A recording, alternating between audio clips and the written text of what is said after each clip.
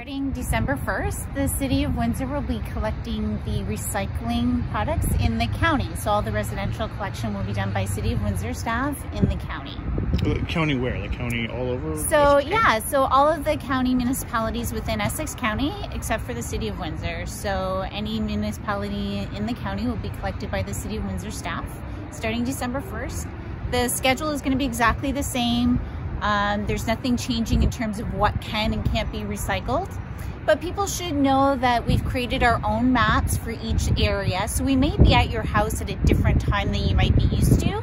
So to make sure you put your recycling out by 6 a.m. Why did this come about? So the current contract is with another provider, and that contract is expiring on November 30th. So that contract didn't get extended. The negotiations for that were not successful. So the authority asked the City of Windsor to come forward to see if we could do the service. We were happy to provide it.